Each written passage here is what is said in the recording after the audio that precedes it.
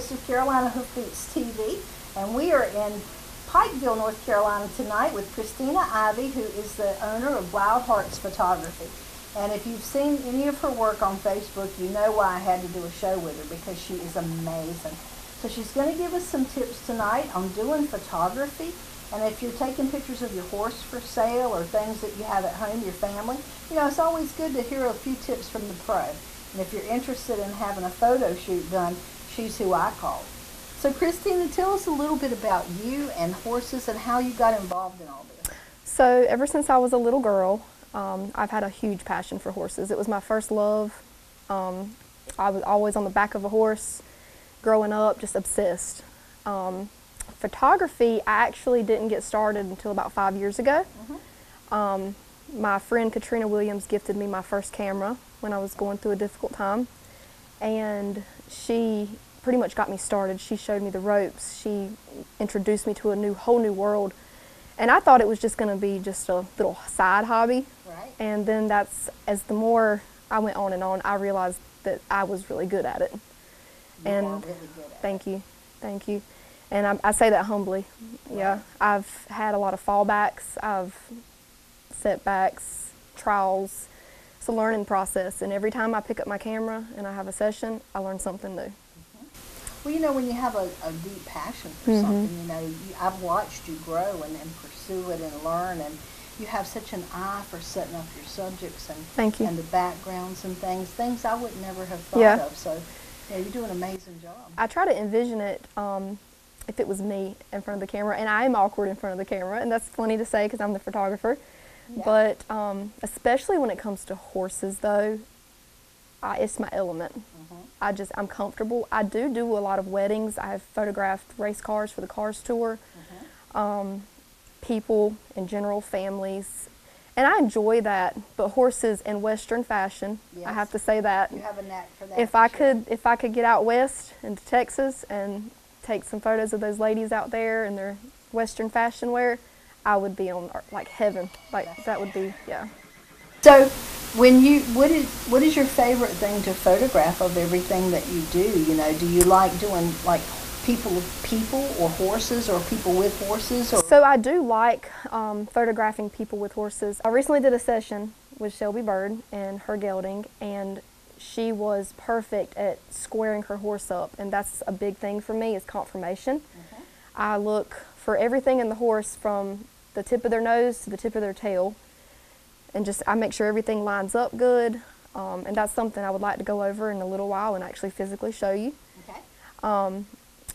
But basically, just horses and people. And you do some rodeo shots too, Oh, don't yes, I do love the rodeos. I'm glad you brought that up. Yeah. I love the action. Yes, yes, I love the action. The bronc riders are my favorite. Right. Yes, I love it all, but the bronc riders are my favorite. I got some really good shots of Tristan McLean at this last SRA rodeo in Mount Olive, and that was pretty awesome, yeah. That's awesome. How hard is it to get one of those action shots? Do you take like 100 and I do, yes. I have my camera set on continuous mode, and a lot of them are pretty hard to catch because a lot of your rodeos are in the evening, and the lighting is getting dark, and sometimes your arena lights aren't that great. Right. And so that is tough. But for me, I mean, that's fun. The action is fun. It's adrenaline. Yeah. Right. Now, how do you cope? Like when we do the expo, we have fluorescent lights, I think is what you call them, but the lights are real yellow. So how do you counteract that? So I set my white balance down in my camera settings. That helps me out a lot. I do shoot with a higher or a lower ISO. And so that helps counteract that a little bit. And then with my editing, my software, which is Lightroom, I do have some settings where I can take the noise down. I get a lot of noise. And what I mean by noise is when I'm looking at my photos, you'll see a lot of speckles everywhere. Right. And I can get rid of that for the most part. Good. Yeah. Okay, yeah. So you shoot everything manually? I do. And what kind of cameras do you like? Nikon all the way. Okay. Yeah. Any special reason? It's done me really, really well. I shoot with the Nikon D7500, right. And my lens is actually not Nikon, it's a Tamron 7200 lens. Right. It's done me very well. It's my workhorse. It's about all I shoot with. Okay. Yeah. All right. I'm actually familiar with all that Yeah. stuff because my cameraman always puts those things on his want list. So he's Yes. always saying, "I want a camera on this." You would love it. Yeah. Yeah, I always tell him that when we go to the Hunt Horse Complex, I want to be able to stand at this end of the arena and see the color of that person's Yep. eyes. At that Yep. end. That's right. So he keeps telling me I have to cough up a little money. They are expensive, but they're worth every penny. Absolutely. Yeah. Absolutely. So, for your photo shoots, you know, have you had have you been in magazines or any of those things yet? So I have been in some magazines, and a lot of them are the color shot. It's something that's on Facebook. They do get edited and published. I've had quite a few shots. Most of my stuff, I've had one wedding shot go in there, and then I've had a couple of Western fashion ones go into them. And they have different categories every month. Right. And so it's pretty fun. Yeah. It's just cool to see your photo in a magazine. I know. I wish I still did my Yeah. magazine because I would love to have your stuff in mine. Thank you. But so do you want to get started with some of the technical aspects now and teach Yeah. us a few things? Yeah. Okay. Sure. Well, let's walk out here Okay. and take. This is Paul Dunn with Mule City Specialty Feeds here in Benson. I want to tell you about Mule Days coming up the 4th weekend in September. Starts on Thursday, September the 22nd. We'll be having a concert that night with John Conley at the Singing Grove. There'll be food, there'll be vendors. Come on out, let's see what's happening with the concert Thursday night. Friday's the big day for the mules, right? Is that right? Okay. All right, we're going to have mule events, just like a horse show. Come and enjoy that at the rodeo arena. Also at the rodeo arena on Friday night, there'll be a rodeo, like no other in North Carolina. It began here with the Southern Rodeo Association over 50 years ago. Come see what it's about. Saturday, if you've never seen a parade that is big, you need to come to Mule Days. It lasts at least 3 hours. It's like a regular parade halfway through it, and then it's mules and wagons and horses, and it goes on and on and on. After the parade, there's bluegrass music, all the food you can eat, carnival rides. Saturday night, we have more rodeos. Sunday, we're going to have something new this year. It's called the Buckaroo Rodeo. Y'all come to Mule Day this year, September 22nd through September 25th.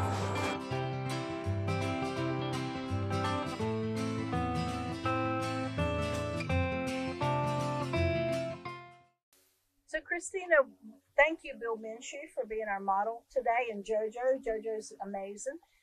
Pretend like this is a customer and kind of show us how you set up a horse, and you just kind of take it from here. Okay. What you'd normally do in a photo shoot. Okay. Okay, and I'm going to step out of your way. All right. So I'm always looking for the horse's conformation from head to tail. And what I mean by that is I'm really looking from her nose, her eyes, her ears, her neck, her feet, even her tail. And what I mean by that is I'm looking for soft expressions. I usually have somebody off behind me that's getting the attention of her ears.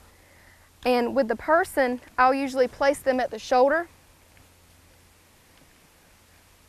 And normally I have split reins, and I would have the client put them in their hands and just hold them really loose. And another thing I tell my clients is to just relax. I'm always waiting on the horse. We're always waiting on ears and eyes, just everything to look normal and relaxed. I don't want a horse's head way up here. I don't want ears back. And then I'm just waiting for that, and then I just tell my client to just look at me, and that's when I just start snapping. So, yep, so we're gonna try to do that real quick. So, all right, Bill, I want you to just stand at her shoulder. So normally my best shots are having my clients look off away from me. So you're gonna look off to your left or right. And then we're just gonna have her, and see, and this right here, what she's doing right here, that would be a shot I would take. So, all right, so I'm gonna get right here. I know you can't see me, but, and I'm gonna have somebody get her attention for ears.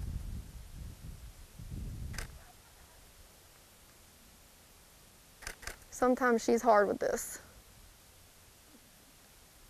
Another thing I want to add is I don't like my shots to look superposed. I like them to be natural.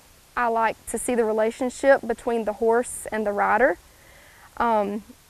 With the ears are a big thing for me. And so normally, like I said earlier, I do have someone off to the side. We'll use anything from waving our hands crazy, flags, brooms, mirrors, squeaky toys, even playing YouTube horse noises, and it usually works. As for JoJo here, she doesn't really want to give us her ears, which is fine. But that, I just wanted to give y'all an idea of how I normally would do that and make that happen. So another type of photo I like to get is with the customer walking with their horse. And we're going to do that real quick. So can you take that lead rope off? I'm going to have Bill go back a little ways and then just start walking towards me. And normally I just tell people when they're walking towards me not to directly look at me all the time. Look off, look around, and have your lead rope very natural, your reins, just hold it all loose. Because the looser you are, the better your picture looks. All right. All right, so you're just gonna hold them real loose in your right hand and just kind of look off that way and just start walking towards me.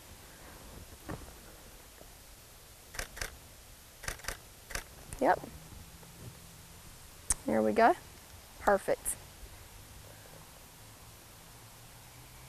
All right.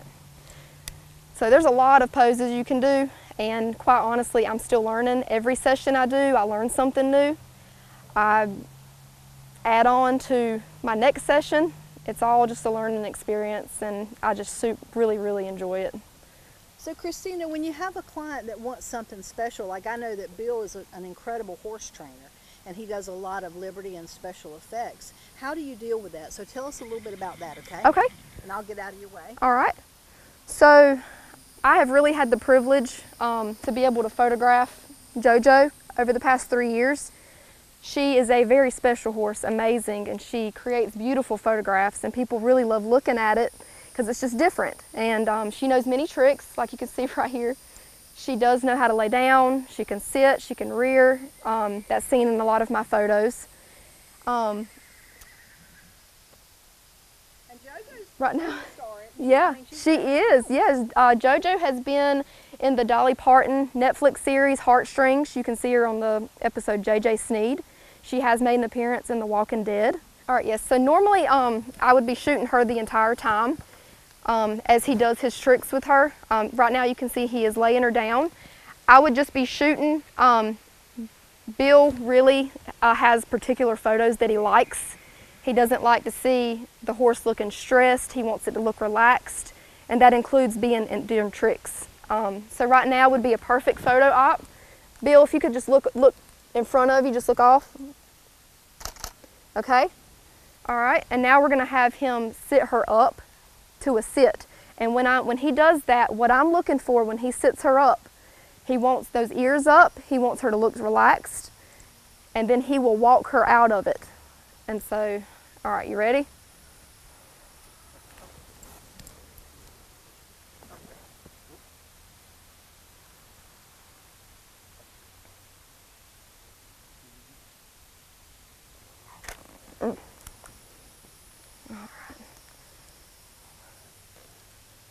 Okay.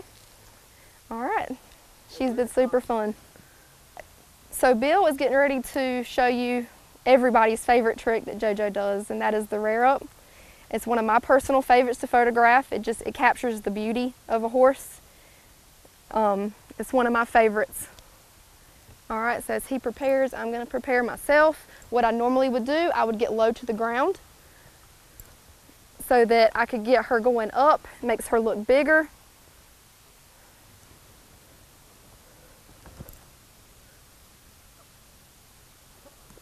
There we go.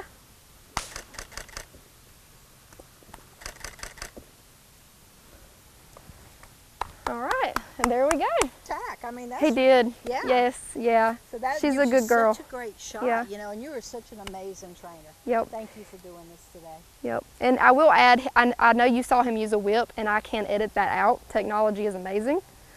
So that's another thing. I can always edit stuff out that we don't want to see. Well, that arm extension, I don't have any problem with that because Yeah. that's a training tool. Yeah. You know? Yep. So I'm okay with that. Yep. That was That fun. was fabulous work. Yeah. Thank you. Okay. All right. Now what, the gates? Gates. Our souls wander in similar places.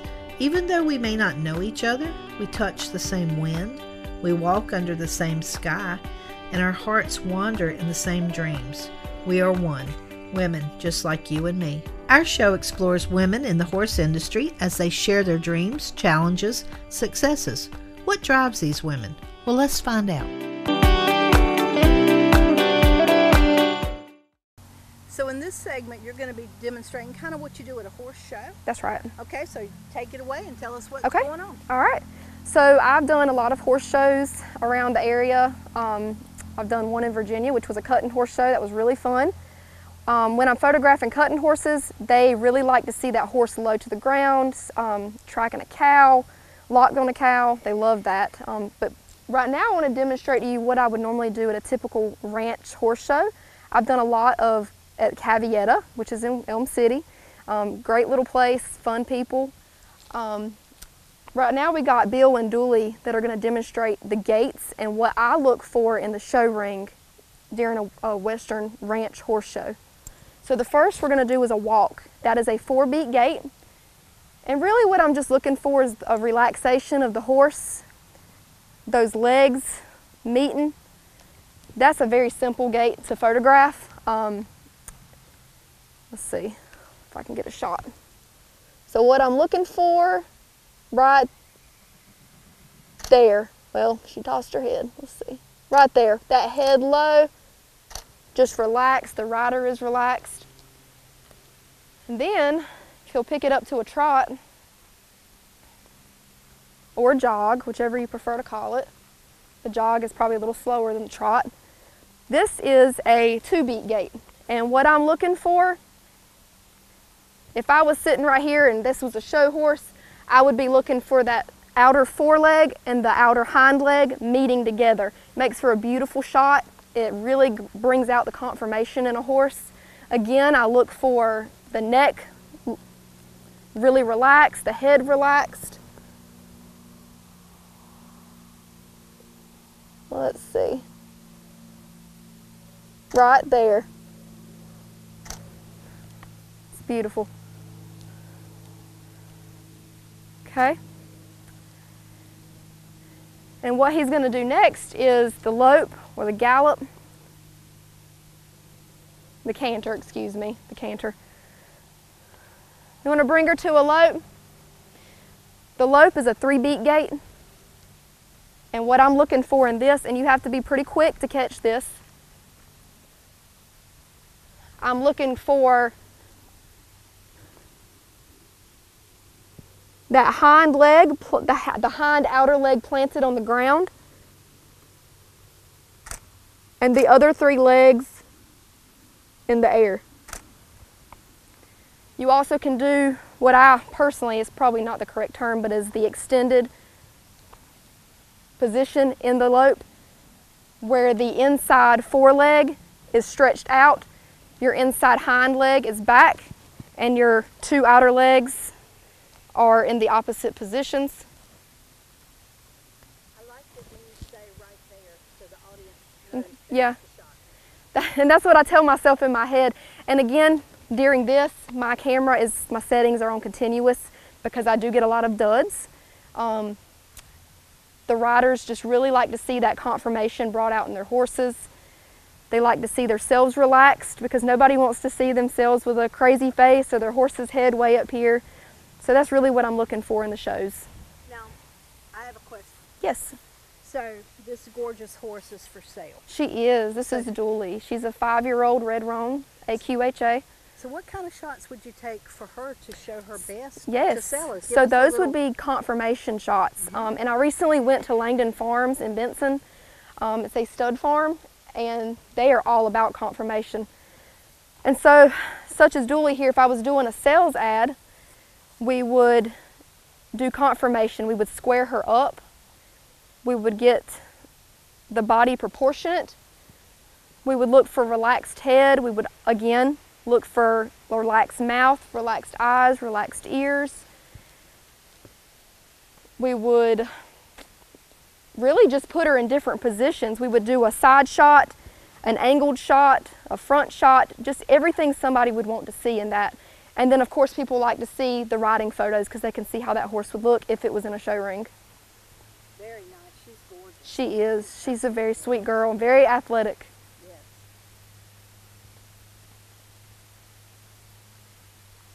All right. So Christina, that was so interesting, and I got so much out of that. You know, I think that my viewers will love it because, you know, you're such a pro but you made it simple for the simple things that the average person needs. So thank you for that. You're welcome. And you gave us a taste of, really how good you are in the things that you know. So tell us a little bit about how, if people out here watching, and believe me, my photo sessions this fall, how can they reach you? How can they see your work? Okay. Give us a little bit of that information. Sure. So right now, my main audience is Facebook. That is my biggest client gainer. Everybody sees through that. I work through Shootproof, which is where all my albums are. And anyone who messages me, I can give you the link to that, and you can see all my work. Horse shows I've done, sessions I've done that are for the public. Really, just messaging me on Facebook. All my contact information's on there, and I would love to talk to y'all. Do you have a website too?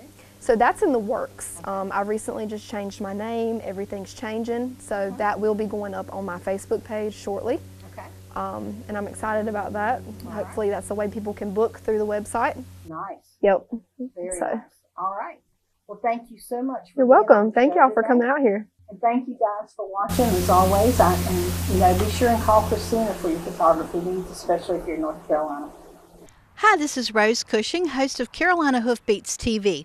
Today we're in Oxford, North Carolina at Newcomb Quarter Horses, where I take a few riding lessons, and I thought it would be a great opportunity for you to have a chance to remember 7 tips before you ride your horse to make sure that you have a safe and successful ride for you and a happy, comfortable ride for your horse.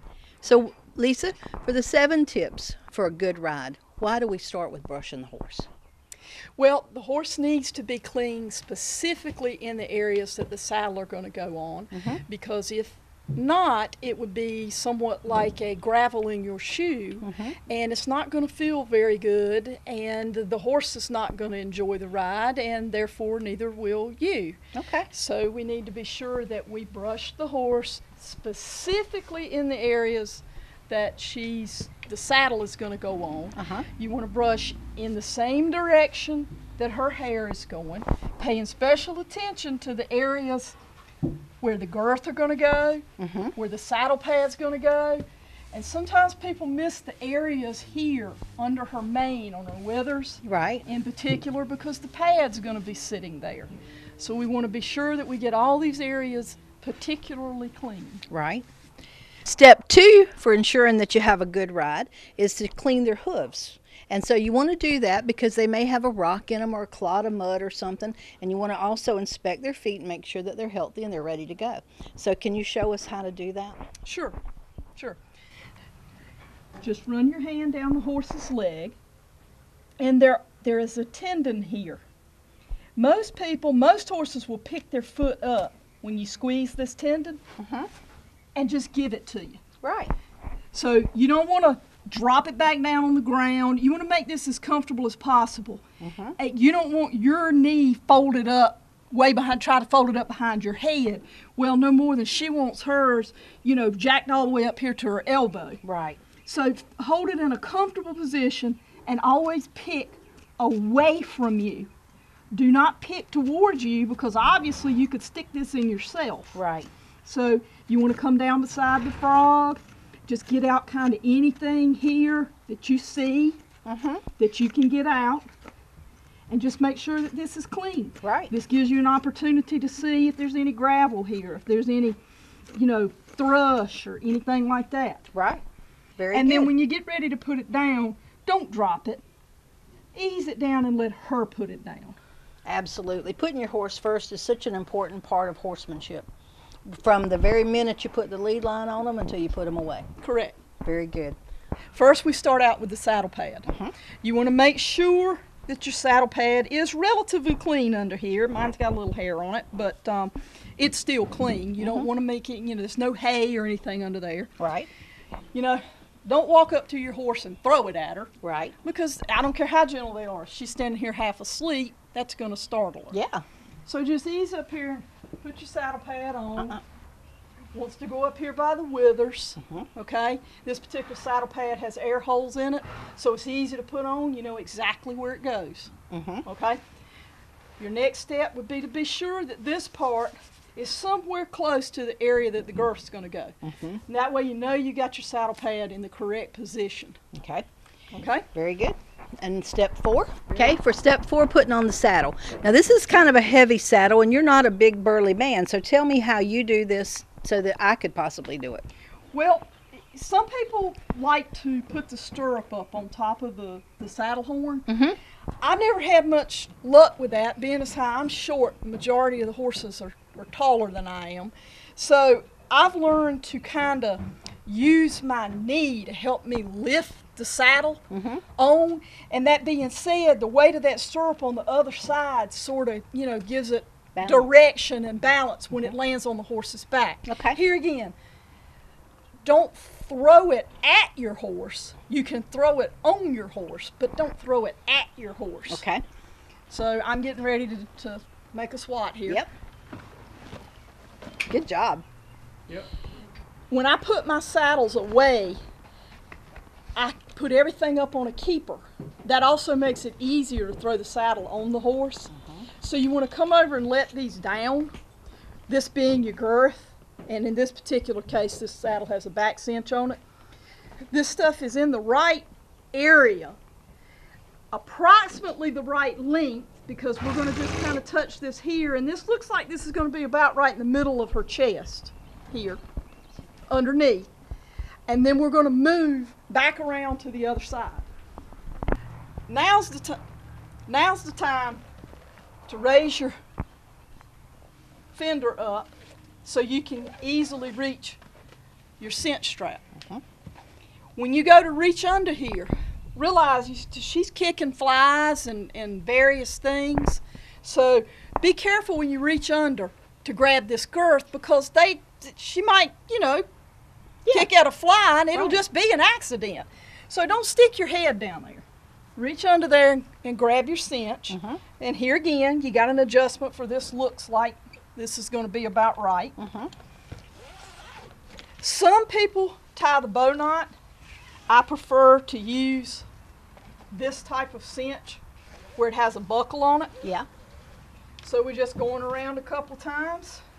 We're going back through the second one. When we tighten this up, I don't care how well you know the horse, I don't care what horse it is.